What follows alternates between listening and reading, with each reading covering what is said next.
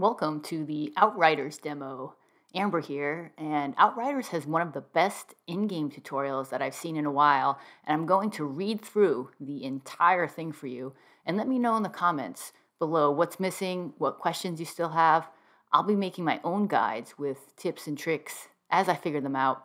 I'm not always as fast as other YouTubers in pumping out guides for new games, but I do have a knack for figuring out things that other players might miss. So subscribe now so you can get more guides and gameplay for Outriders. First up is class and skills. Character level. To level up, you must earn experience points, XP, awarded for killing enemies and completing quests. The bigger the difference between the enemy's level and your own, the greater the experience points gained. Class tree. You earn class points for leveling up. There are 20 class points in total, with the final point gained when reaching level 30. Class points are used to unlock class nodes in the class tab of the hero menu. The class tree has 3 main branches, each focusing on an aspect of survival, weapon damage, or anomaly power, each corresponding to a different playstyle. You can always reset the tree, which refunds all spent points. Skills. Upon leveling up, you may unlock a new skill. These are your special abilities that can have various effects. Skills can deal damage based on your character's anomaly power. Skills can inflict status effects on enemies. Some skills provide buffs for you and your party, increasing your mobility or interrupting enemy movements and attacks. Your basic skill is an anomaly push, and every class has its own version. To use the other 8 skills, you first need to equip them. Skills use a number of targeting methods that sometimes require choosing a particular enemy within the skills range. Skills that are thrown or used on a selected enemy can be cast using aiming mode. When engaging in aiming mode, you can always cancel the ability. All skills can be quick cast by simply tapping the corresponding skill button. Health regeneration. When your health drops below the threshold marked on your health bar, your health is restored over time as long as you do not receive additional damage. Some class tree nodes can be used to raise this threshold. Class heal and leech. Each class has an innate healing mechanic. The Devastator heals with every close range kill. The Trickster heals and grants shield with every close range kill. The Pyromancer heals when killing enemies marked with skills, and Technomancer gets significantly increased weapon leech and skill leech. Additionally, healing can be achieved through certain skills and item mods. Shield. Some skills, class tree nodes, and item mods provide ways to generate shield, which serves as a buffer to your existing health. Enemy attacks deplete and destroy your shield first, and only deplete health after the shield is destroyed. Shield depletes over time, even when you're not receiving damage. Status effects. When you are affected by the bleed status, you will receive damage over time while moving. When you are affected by the burn status, you can remove the status and avoid damage by rolling. The toxic effect can be removed by receiving healing. Players can be granted status immunity through certain mods. Dead but not out. When you die, you respawn outside of the area you were defeated in. In co-op, however, instead of dying instantly, your character will enter the dead but not out state and can be revived by a party member. Reviving another player heals a portion of your own health as well. And now we're heading to the crafting section of this guide. With Scientist on your side, you get access to crafting. Talk to Zahidi at the camp to enter the crafting menu. Crafting lets you improve your gear. There are 5 methods of improving gear, which we'll go over now. Improve rarity. This option lets you increase the rarity of an item up to epic. The rarities are common, unusual, rare, epic, and legendary. Raise attributes. You can use Anomaly Shards to raise the bonus attributes of an item. Raising an attribute has a price in the amount of corresponding shards. If you dismantle an item whose attributes have been raised, you get some of the shards refunded.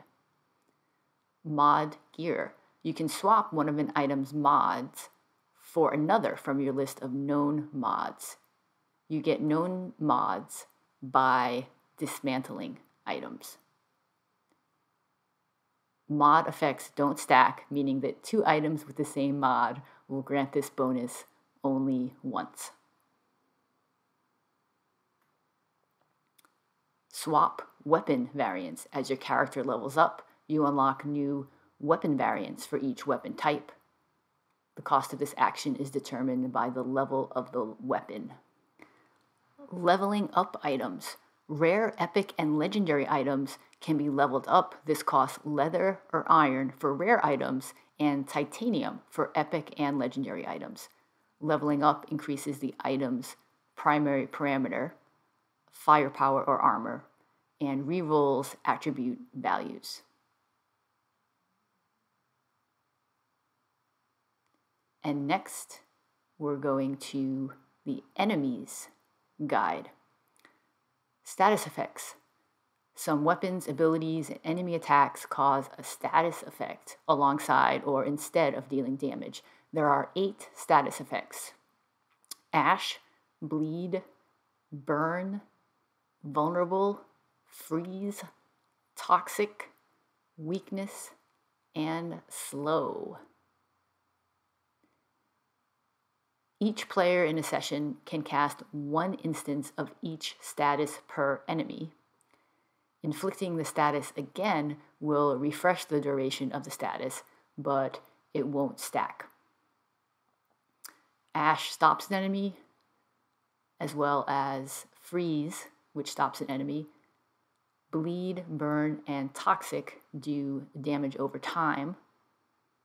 Vulnerable increases the damage received by that enemy, and Slow reduces the movement and attack speed of that enemy.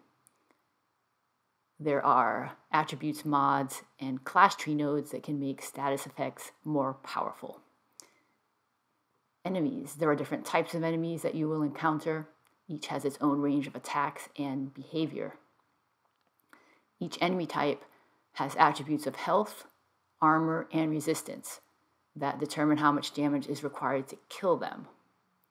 Recognizing the type of enemy you are fighting is half the battle. Close and long-range damage. Close range damage, by default, deals enemies that are closer than 10 meters away from you, and long-range damage, by default, applies to enemies that are further than 25 meters away from you.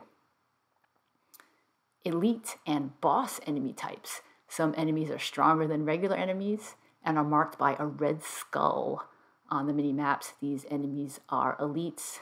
Sometimes you will encounter a boss enemy with more health. Enemy skills.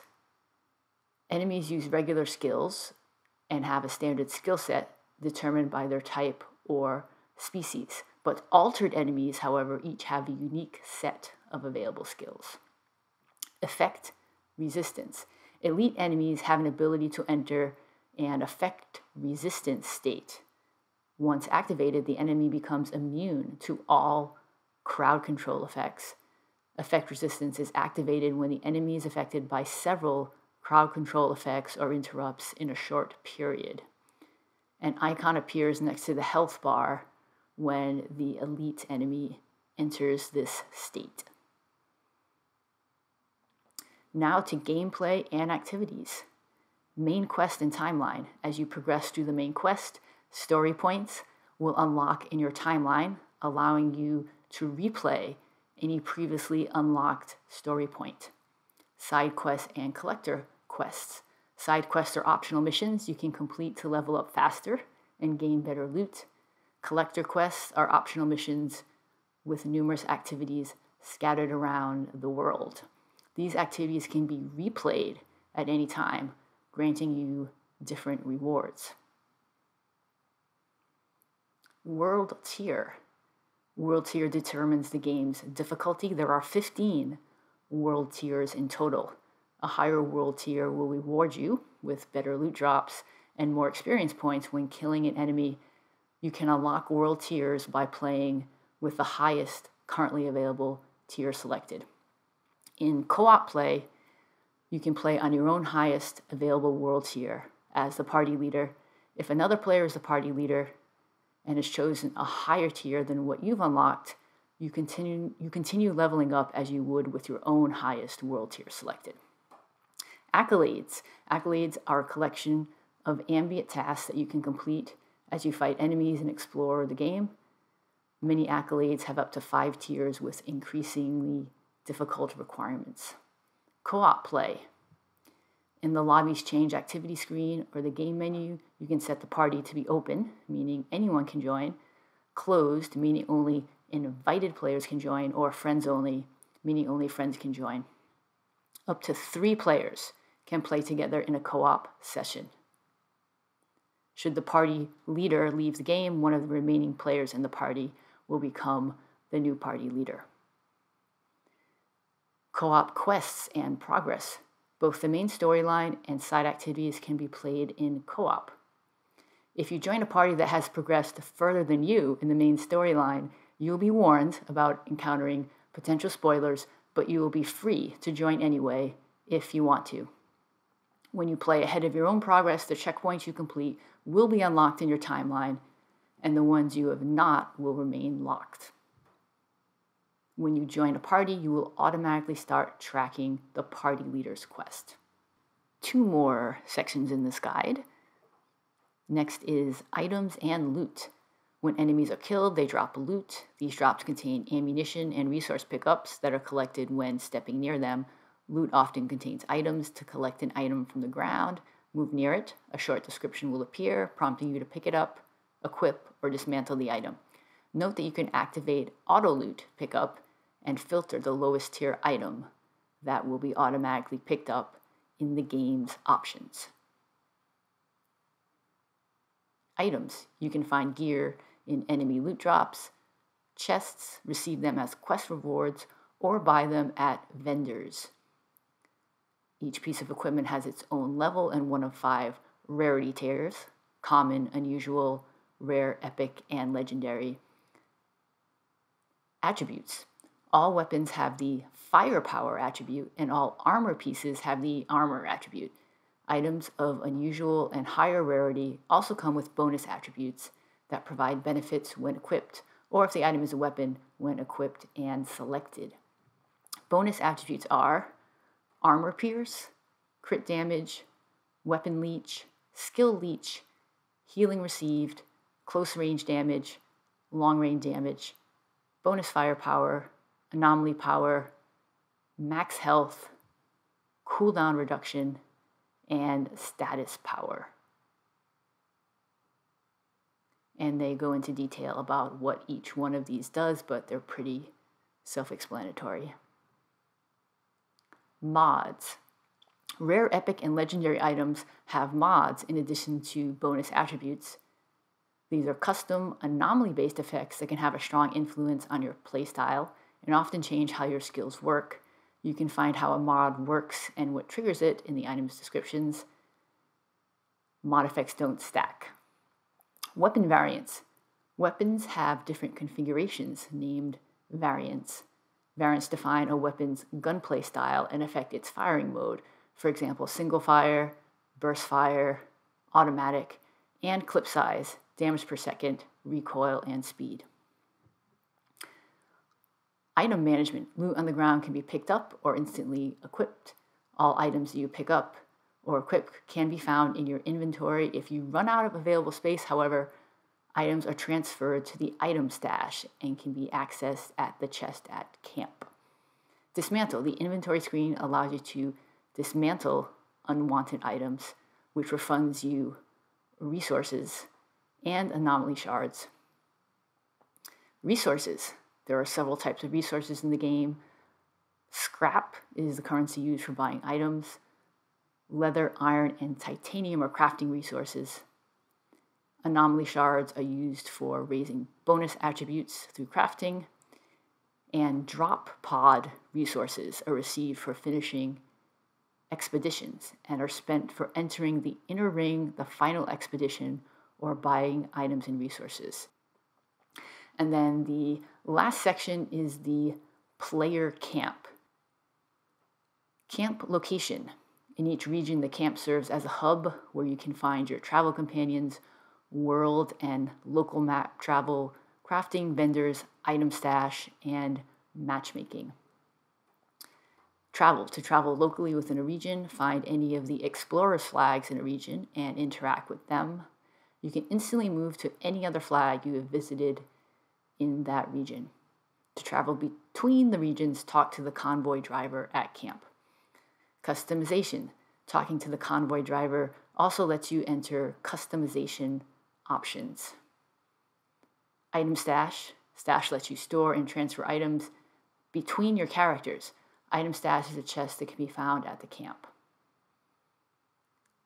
And finally, vendors. You can buy and sell equipment at vendors that you encounter through your journey.